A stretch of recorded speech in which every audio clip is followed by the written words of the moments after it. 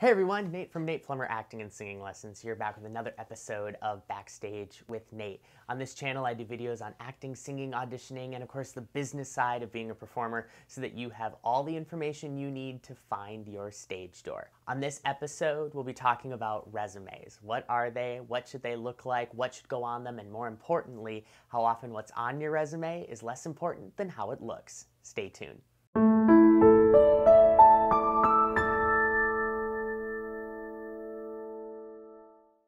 If you're watching this episode, it means you're probably as confused as most are about what an actor's resume should really look like. An actor's resume is very different than that of other industries because an actor's resume is formatted to be one page and to be put on the back of an 8x10 photo. So, to me, the very first step you should do when building your resume is to create your document to be 8x10. That way you can save yourself the trouble of having to scale it later. You can do this in most softwares under the page setup function. Let's start with what actually goes on your resume. So the first thing right up at the top is your name, big and bold across the top. This is the most important part of your resume because if the casting team doesn't know your name, they can't cast you. So make sure that it's big and bold and easy to read. Below that, you're going to want to list any union affiliations you may have, such as Actors Equity or Screen Actors Guild. After that comes your contact information, your telephone number, your email, your website. If you have an agent, make sure you list the information they'd like you to list in the way they'd like it listed.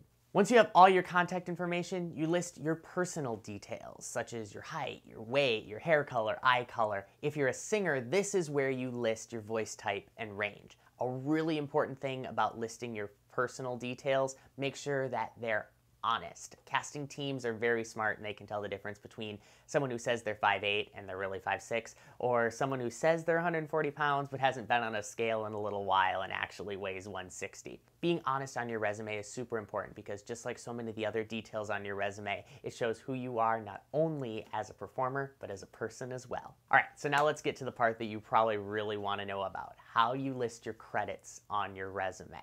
If you're just starting out and you don't have a ton of credits, it's perfectly fine to just list them all in one big block rather than dividing them out like you see in other resumes with subcategories like regional or national tours or educational. You can subdivide when you have more credits later on, but at this point, if you'd rather just keep them in one big block, that's perfectly fine. When you list your credits on your resume, there are certain things you want to make sure that you include. The first being the production name, the second being the character you played, the third being where you did the production, and the fourth being the director of the production. Now, again, personally, I don't list every director on my resume. The reason is I've worked with some directors that, as amazing as they are, casting teams in New York might not recognize them. A rule about listing names on your resume. Make sure that if you are going to name drop, they're actually people that are going to be recognized and they're people that can actually serve as a really good reference for you. So, for example, as awesome of a person as your high school drama teacher might be, they're probably not someone that the New York casting teams are going to recognize. So I would leave them off of your resume. But let's say that you've had the opportunity to work with a big name New York director and they've had a really awesome experience with you, that's probably someone you want to list. So pick and choose who you want to have on your resume, and again, make sure that they're going to provide you with the best reference possible. Below your credits, then you list your special skills. I'm going to do an entire episode about special skills. In the meantime, the big thing to remember is that special skills are things that a casting team might be looking for that could help them in their production. Things like dialects, accents, specific types of dance, magic, maybe you're really good with kids. Any of these things might enhance the production and might give you that leg up in casting. One special skill that a lot of actors leave off of their resume is having a valid driver's license. This is actually a very important skill to list because a lot of touring companies are looking for actors who can drive. Specifically, if they are looking for actors for what are known as van or truck tours, because those actors are probably going to have to be helping drive the production around the country. If you are interested in those types of productions, make sure that you list a driver's license on your resume. When listing your special skills, start with your strongest skill first. Make sure that if you're going to give them one that you want them to know that you can do, list that in the first slot. After that, list your skills in any order, but save your most unique special skill for last. This is the one that casting teams are going to ask you to probably demonstrate in the room if they're really interested in you and your special skills. This is awesome because it gives you the opportunity to connect with the casting team in a way that maybe other performers don't. Again, showing them not only who you are as a performer, but as a person as well. This is great because at the end of the day, when they're flipping through their stacks of resumes and headshots, they can look at their notes, see that awesome connection they had with you, and more than likely they're going to increase your chances in getting that call back.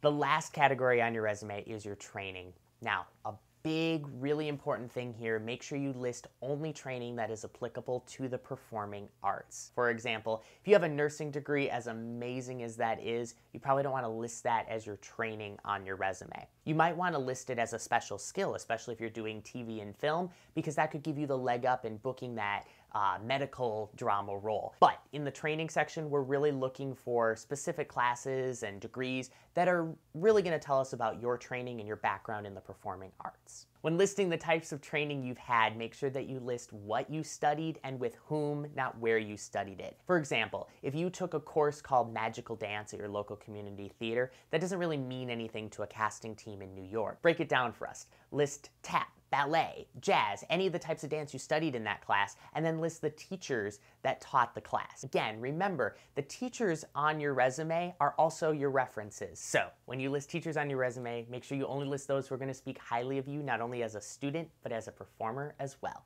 If you've done any industry workshops with, say, casting directors or other directors, you can list them under your training section as well. A note about listing industry professionals on your resume. Make sure that their names are spelled correctly. Nothing will keep you from booking a role faster than if someone behind the table sees that their name is spelled wrong on your resume. Here's a pro tip for listing casting directors on your resume. If a casting director is a member of the Casting Society of America, they're going to list the letter CSA after their name. This is a really important thing for them and something that they're very proud of. So make sure that you show them that you respect that. Include those letters after their name. If you're uncertain if a casting director is a member of CSA, all you have to do is Google their name, look for some credits, and more than likely, if they're a member, CSA will be listed in those credits.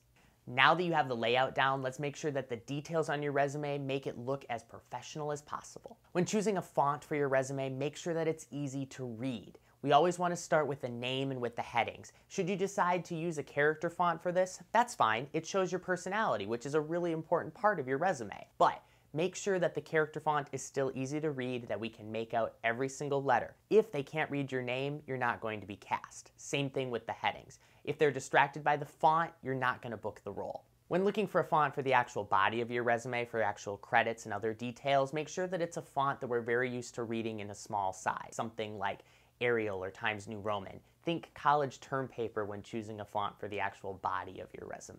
If you decide you want to use color on your resume, I would suggest using it sparingly. Again, treat it like a character font, only for names and for headings. The darker the color you choose, the better it will be to read. Brighter colors are really hard on the eyes, so we want to avoid colors like lime green or yellow or orange, as these could be really hard for the casting director to actually read the details. If they can't read the details, you're not going to get cast. If you really want to save yourself the headache of trying to figure out if a color is good enough to be read, I would just suggest designing your resume in black and white. Save yourself the headache and the few cents, because typically printing in black and white is cheaper than printing in color. When laying out your resume, it's really hard to make sure that all of the credits line up with perfect lines when you're typing them in with the spacebar or with the tab key. I suggest using the table function in your software. Design it with the number of rows and columns you need to get all of your information in, type it in, and when you're done, you can just make the grid lines invisible. You'll have professional, clean-looking lines, and it will make your resume really seem like the professional resume it is. When choosing credits for your resume, make sure that at all times the credits are telling the story you want to tell. If you're just starting out, it's perfectly fine to include educational credits on your resume, things from high school and college,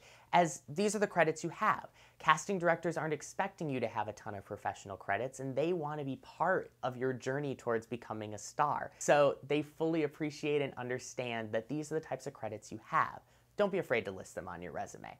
When listing your high school and college credits, I strongly suggest that they meet two criteria. The first, it's that it's a character that you could play again right now. A lot of times in high school and college, we play characters that we're not really age appropriate for. Those aren't things that we're probably going to be able to play professionally, so I would just keep those off of your resume. But if it's a credit that you're really, really proud of, then it's worth keeping on. I wouldn't say to keep it on your resume if it's not something that you're proud of, regardless of the age of the character. If a casting team at any point asks you about a credit on your resume, you want to make sure that it's one that you can speak highly of, that you can say that the entire experience was really an amazing adventure. If they can see that you're proud and excited about your work, they're probably going to want you to be proud and excited of their project too.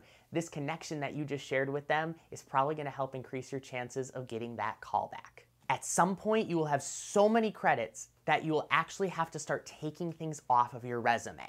We don't want your resume to be so jam-packed with information that it's hard to read. White space is key. I suggest sticking to the 80-20 rule. 80% text, 20% white space. Make sure that you leave white space up on either side of your name. This is a great pro tip because if a casting team is going to write notes about you, chances are this is where they're going to want to write them. So if they decided in the room that you're going to get a callback, they're probably going to write it here. When they're flipping through their stack of headshots and resumes at the end of the day, that's where they're going to look. If they had to write callback anywhere else, they might miss it when they're flipping through the stack. If they're flipping through at the end of the day super quick and they miss it, it could keep you from having a chance for an awesome callback. Make your resume look professional. Don't throw this together like some last-minute acting class assignment. Take the time, plan it out, because your resume represents you. It represents you when you're not in the room, say for a self-submit or if they're deciding on a callback. So if they're looking at your resume, make sure that it tells the story you want to tell. Now, you've probably heard the saying, dress for the job you want, not the job you have. I say design your resume with that idea in mind. Design your resume so that it looks like that of a Broadway star. If your resume looks professional and looks like that of a Broadway star, chances are those credits will likely follow. Resumes are so easy to update nowadays. With having the computer right at your fingertips, it's so easy to go in, make quick changes. So there's never any reason why you need to scribble something out in pencil or pen or add things in pencil and pen. Remember, scribbles are for kids, not for Broadway stars. If you're a performer who auditions for multiple formats, such as TV, film, commercial, you're probably going to want a different resume for every format. This is because you're going to want to put whatever you're auditioning for right at the top. If it's a film audition, that goes at the top. If it's a TV audition, that goes at the top. Now, each particular part of the industry has specific ways that their credits should be listed. TV and film credits should have characters that are listed as lead or supporting rather than the character name. This is really an important distinction because a lot of casting directors will not have seen all of the projects that you've worked on. So do yourself the favor and explain to them what type of role it was: lead, supporting, background, etc. Now, when you're listing your theater credits, there's no reason to do this. Just list the character name. Showing that you know the difference between those two genres is really going to be what's going to help you stand out and make you look like the professional actor you are. Okay, some quick things to leave off of your resume. The first is your age. You don't need to tell casting how old you are. Let them decide the types of roles you can play, and you'll open up a whole big, broad range of characters that you never thought possible. I wouldn't list awards on your resume unless it's a really big award like a Broadway World or a Tony. If you have a Broadway World or a Tony Award, thank you so much for watching this episode. I really, really appreciate it. If you want to leave a shout out in the comment section below, it would be so cool. For those of us that don't have those amazing awards, congratulations on the awards you do have. But I would leave them off of your resume so they don't distract or confuse the casting director about your credits. But if a casting director does ask you about your resume and asks about specific credits and you have an award on that credit, that would be a great thing to share with them. It's going to tell them so much about you. It's going to show how proud you are of that credit. And who knows, that could be what helps you get the call. The biggest piece of advice I can give you is that your resume represents who you are, not only as a performer, but as a person. I know I've been saying this the entire episode, but it's true. Let your resume work for you, not against you. Don't let anything on your resume distract from the amazing work that you're doing in the room, because regardless of how amazing your resume looks, it's your work in the room that is going to book you the role. So make sure you plan out every choice, every detail, so that they tell the story you want while you're in the audition room. If you're someone who would like a professional looking resume, but maybe you don't have the greatest of computer skills, that's okay, I've got your back. On my website, I created a template that allows you to just type in the information, customize the look, and you'll have a super awesome resume. The link is included in the description below. Thank you guys so much for checking out this episode. I hope you found the information useful. If you have questions, comments, concerns about anything I shared today, go ahead, put them in the comments section below. If you like this episode, please give it the thumbs up. The more thumbs in the air, the more episodes will be coming your way. If you'd like to stay up to date on all the information I have to share and to get notified when I post new videos, please click the subscribe button below. If you're an actor and you're interested in scheduling a session with me, or maybe you're a fellow teacher interested in scheduling a masterclass, you can do so by going to my website. The link is included in the description below. Thank you guys so much for checking out this episode. I can't wait to share more information with you next time. Bye.